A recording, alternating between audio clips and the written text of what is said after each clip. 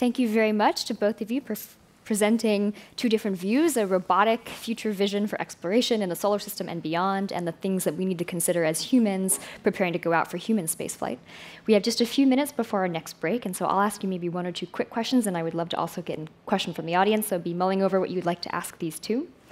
The first is, where are the synergies that we can find between robotic spaceflight and human spaceflight? How do you two both see these as two complementary features of the future of space exploration? Is it a vision like Neil Stephenson and Seven Eves, where it's swarms of robots assisting for an exploration mission? Are they going to be the vanguards, the scouts going out, again, as they already have, before we get there? How do we combine the two? Well, I think it's both of the above, as we kind of intimated before, that robotics are the precursors. I mean, we did the same thing with Apollo, with Ranger and Surveyor. We're doing the same thing on Mars. And if we ever go out to the outer planets, we're doing those things now. So they're the precursors, but they're also the enablers when you do have humans there. I mean, look at the robotic capability we put on the space station. I mean, that's enabling more than we could do with the astronauts. So it is absolutely a precursor as well as an enabler when we're there, and that's how we look at it. And we got to be nice to them too. Don't want to piss off the robots. That always turns out bad. Yeah. And we see from science fiction, maltreatment of robot populations or of AI populations does come back to bite us in the future. So yes, I think there's an importance. And one of our researchers here at the Media Lab, Kate Darling, thinks really thoughtfully about ethics around robots and human-robot interaction as well. What would you each say are the grand milestones that are in your near future for robotic spaceflight and for human spaceflight? Grand visions. Oh gosh. It's interesting. So what I'm excited about right now is point-to-point transportation. It seems not as grand as like going out and exploring the far reaches, but it's something we haven't mastered yet. You know, we don't have a clear path how we're going to get there, and I think that's going to be really game-changing. It's when you can get anywhere in the world in less than an hour. Because it's part of the game of like bringing the world together. You know, it's a lot easier to marry someone from a different continent if you could just fly home for Christmas, you know, in less than an hour. So it makes it easier for us to become a small planet.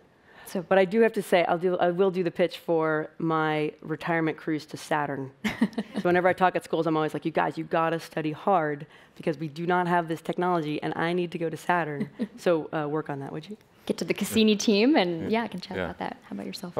I mean, I was breaking into two things. One grand vision for us at JPL, frankly, is understanding our Earth.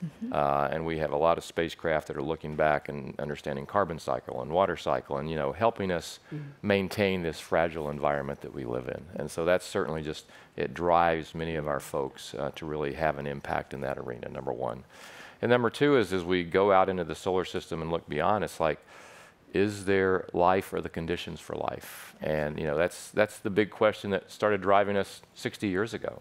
And again, the water that's out there and the excitement that generates and understanding that vision of, and we have this question, will we find evidence or the potential for life in the solar system or with our exoplanet work outside the solar system? And how will that play out?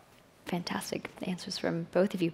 Can you give me a crisp example of a lesson that was learned from one of your, say, prior test flights at Virgin Galactic or Mars Curiosity or the work for Mars 2020 that has shaped or influenced your next step, say, for Europa Clipper or Europa Lander, or where you guys will go next with Virgin Galactic? Is there a lesson from these precursor years of exploration and development that you're thinking has shaped where we're going next? I would say our key lesson is going out beyond the Earth is just hard. And I'll use the Marco spacecraft as a small example. You know, our two little CubeSats that flew out to Mars, but frankly, they required tons of care and feeding to get them there. Just because first time we'd done this, components were kind of semi-commercial and things were happening we didn't understand. Or you get, you know, you try to drill into the planet, not going like we thought. So you have the sci-fi, which, you know, kind of makes it look easy to do this, but the reality is that it takes a lot of hard engineering and science and just stick to it and figure it out. And incredibly so rigorous. You can't forget that. And every mission is, you know, it's not like the last one. Yeah, no, I have to say the same thing. Space is hard. I mean, when we started in 2005, we thought we'd be flying in like 2007. And we did our first space flight in 2018. So and there's a lot of challenges, there's a lot of setbacks. And really the take home is like, this is a marathon, not a sprint. You got to be willing to pick yourself up, fall down 7 times, get up 8, and take care of each other. Because if you got to get it for the long haul. Yeah.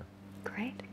Can I entertain a question or two from the audience? And we have our microphone box to pass around here. Rob. So yesterday, Walt Cunningham gave us some words of advice and said, you got to stick your neck out. So how do we do that? How do we implement that and go forward, balance risk, and take that advice from someone who's been there, been to the moon, and been, okay. I mean, I think on the commercial side, there is a bigger tolerance for risk. And so you see a lot of risk-taking going on there. And I think that is really important for the development. I mean, I think it's important to understand, have everyone involved, knowing and appreciating like what we're doing and why. And that's what allows us to do that. I think it's more challenging in the government environment because you're beholden to other stakeholders like Congress, and in my experience, I found Congress to be more risk averse than I am. And so I think that's where it takes the courage and to stand up and say, no, this is worth it. This is what we're going to do. And I think our kind of philosophy is we want to take smart risks because, again, we're generally doing things that no one has done. And so trying to figure out, okay, how do we do this? It is a risk. You look at the Sky Crane with Mars, with Curiosity, that's crazy. And yet we figured out this is the only way you can do it. Let's take the risk. We've got to do this. And so it's about taking smart risks. But, we have no issue with sticking our neck out. It's just let's do it smartly and try to make sure that we have a good chance of success. And I think both your institutions have this reputation now for sticking your neck out and really pushing incredibly innovative robotic spaceflight, the scouts for the solar system and our human understanding of so many of the different planets in our near neighborhood, and the ability to say we really are going to push back out to get humans flying in space, whether it's space tourism or beyond. So, yeah. One last question, and then we'll prepare for the break. In the back, I saw a hand shoot up. I've done some work with Trident Seafood, and each of the fishing vessels is a self-contained community. And once you're out in the ocean, you don't go back. And so when they have a psychiatric emergency or interpersonal problems, they literally will tie the person to the cot for about a month until they can go back in, because they cannot afford to pay hundreds of thousands of dollars of loss. So my question is Virgin Galactic doing We're going to tie them up. Time to see. Interpersonal conflict, but a psychiatric emergency or something more severe in terms of interpersonal relations? Well, luckily our missions are, under 2 hours. So Got to hold it together for that's not to say you can't have any kind of emergency in that time frame, but it's not as dramatic as that. But that is what I'm interested in. That is what because I want to go for the longer missions. I want to get us to the moon. I want us to get to Mars. I want us to live in open space, and that's what I was saying. Why we have to raise the bar on ourselves, our own growth and development, and our growth of our team, and the growth of a society. Because when you have 10,000 people living and working in space together, you can't afford for one person to have a breakdown like that, because we're so vulnerable out there. One person could kill us all if they wanted to so easily when we're in space, because it's such a harsh environment. So we have to get better at this.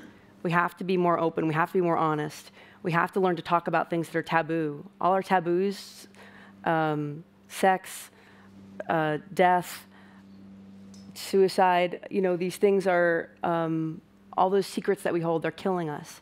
And so until as a society we've evolved and we've learned to handle these things and be more responsible with our mental health and our culture, we're not going to be ready. And so that's why I want us to start talking about these things in our culture, because we're the pointy end of the arrow. We got to figure these things out so that we don't have to resort to tying people to their space cots.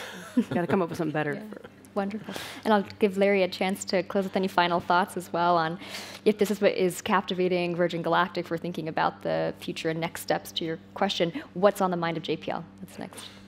Well, again, I think, as I said, it's really answering those hard science questions. And that's the beauty of a scientific community that says, how do we answer these questions? Again, I go back to Dr. Ting's presentation. You know, we find out things when we go there, and things that we didn't expect or understand, and then we have to put those into our models. And so that's really what drives us every day is, you know, what's the next question we want to answer? Fantastic. Well, thank you both so much. Please give a round of applause to Larry and Loretta.